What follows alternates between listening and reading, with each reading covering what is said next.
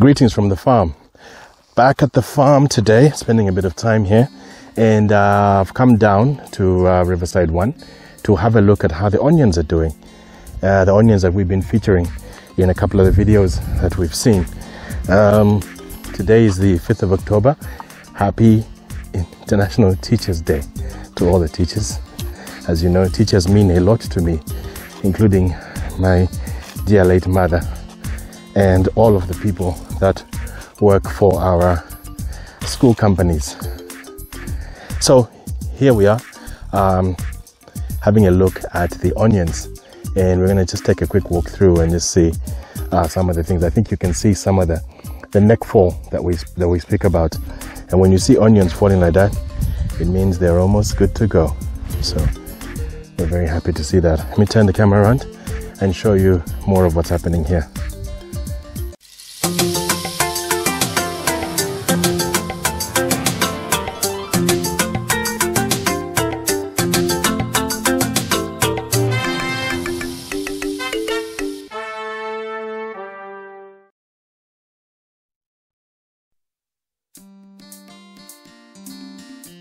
Starting as always with the crop poster that tells us that this crop was transplanted on June 15, and today, as I said, is October 5, so it's a good couple of months, and we're seeing some wonderful bulbs. Look at that, proper bulbs.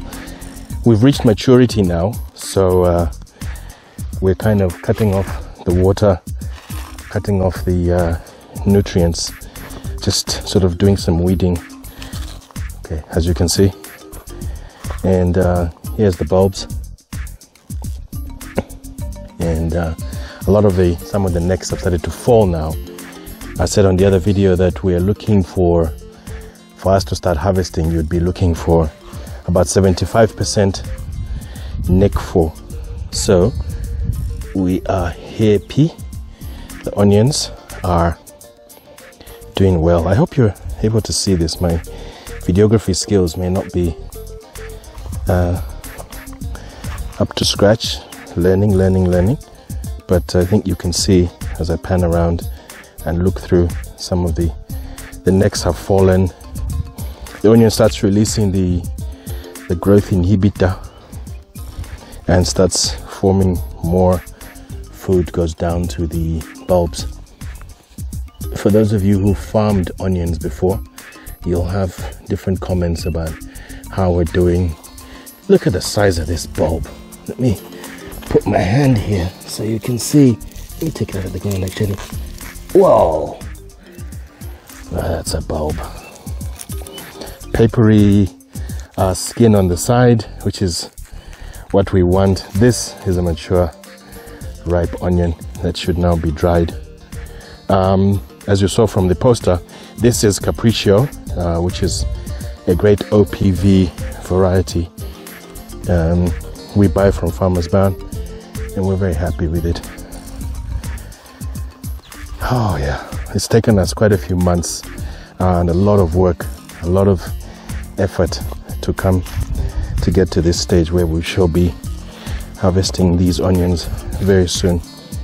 Next up, we will show you a video of how they look when they're off the ground. Here's a few more with the necks having fallen, and how they look when they're off the ground and they're on the ground, sort of drying.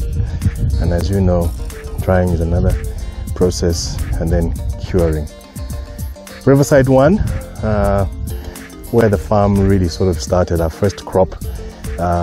This time last year down here we had cauliflower and cabbage, and it was all very different, but there's been a lot of development since then, and we now fully say that we own it. We've got the Jongwe River down here. You can't really see it. I need to show you the river one day. I have to do a proper program on the river. Early October now, so we're just about having to have the first signs of rains. So the river will be getting full again. Look at that, a nice, beautiful bunch of onions. I would say the first harvest of beautiful white onions from down here at Riverside. These are the moments in farming that make you very, very proud. Look at Petheus' smiling face, or not smiling. Okay, now he's smiling. Yeah, thank you. Thanks for Petheus. I'm gonna put them in the bag now. This wouldn't be Zambia without a ShopRite bag. ShopRite, yes, we're coming for you one of these days, soon. Want to get our ducks in a row, production-wise.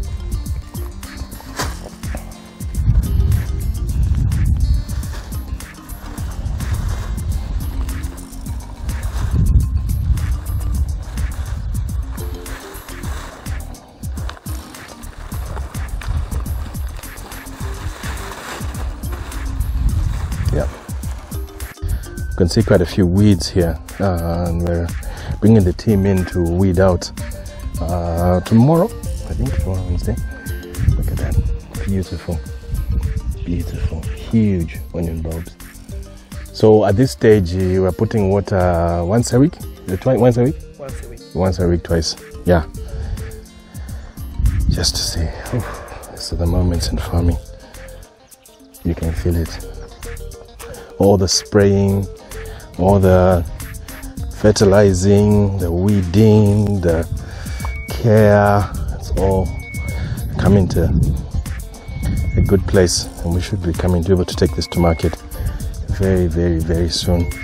Okay, these weeds are embarrassing, but it's okay. It's all right. We're humans. We're not perfect, and every day we have to spread the labor around the farm. Here's another good look at some of them. A bit more of the neck for. I'm now standing in the red onions here, and you can see huge, big bulbs. This is the Agrotech Red Creole variety, and excellent neck fall, excellent bulb formation, excellent all over the place. Actually, if this was school, I would give it 8 out of 10. 8 out of 10. Excellent, excellent. Yeah. So I'm really focusing on where the bulbs, the necks have fallen. Sorry. Let me have a look. And I said, so we're now entering the part where these are the same June ones, and now walking to start where the July ones, and to see how they're doing. They're a month behind. They're older brothers and sisters. Are plants male or female? Je ne sais pas.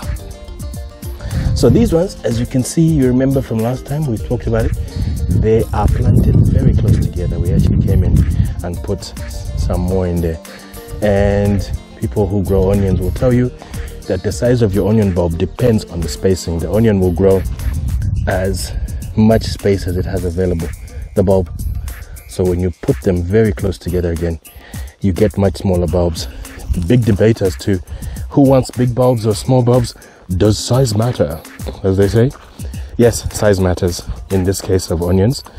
Some people say they don't want those huge onions that are a problem to cook. So they want a onion that can be cooked in a day. So I'm just showing you the results of some of the weeding here that was done here yesterday. With vegetable farming, you're always looking after the crops, even as they mature. So the team came through and started weeding yesterday, and you can see some parts that still need a bit of weeding. You can see some of the evil, vicious grass. I heard on one video a long time ago that onion is a weak soldier.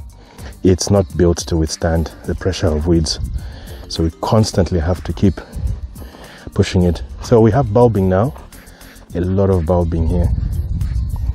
I think we've had very good soil here, and we had these beds we've made them with some organic material inside. We've put a lot of the right fertilizers, your calcium nitrates, ammonium nitrates, your top 24s, everything has gone reasonably well. We've also been spraying very well the foliars every other week, as well as putting in the insecticides, so we haven't had a big problem with things like the thrips and stuff.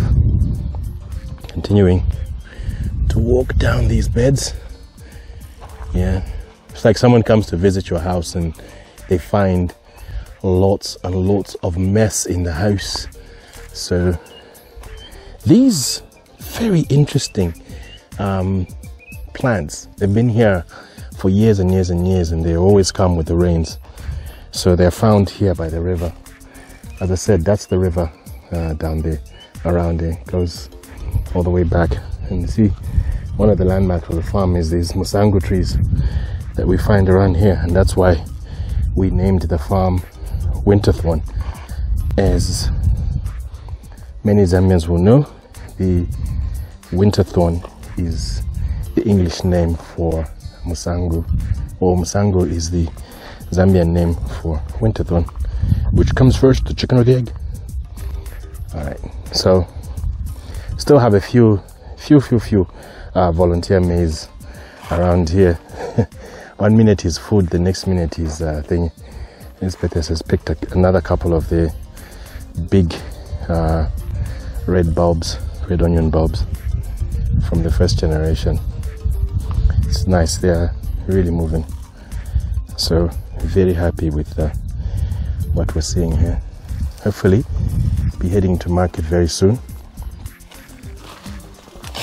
That was an amazing and very pleasing look through at how the onions here on Riverside 1 are doing. We've been giving you a couple of updates over the last couple of months, and now this could be one of the, not the last, but one of the ones coming to the last. Here at Mondo Farms, we farm vegetables. We do cabbages, cauliflower, broccoli, lettuce, carrots, peppers, cucumbers, melons, and onions. Look at that. Onions all around me. Onions.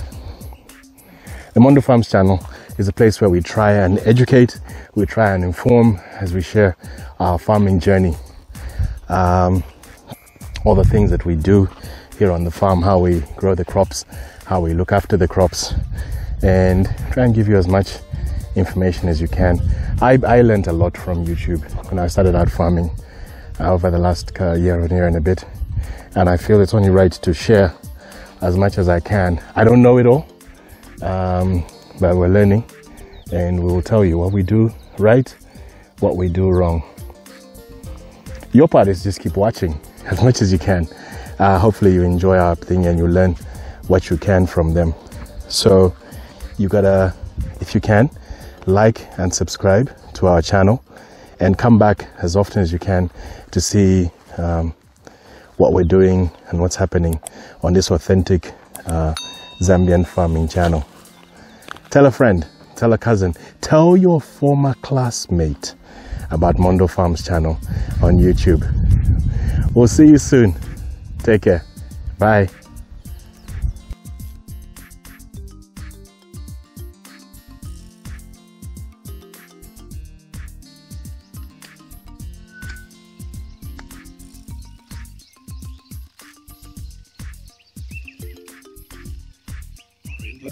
Riverside 1.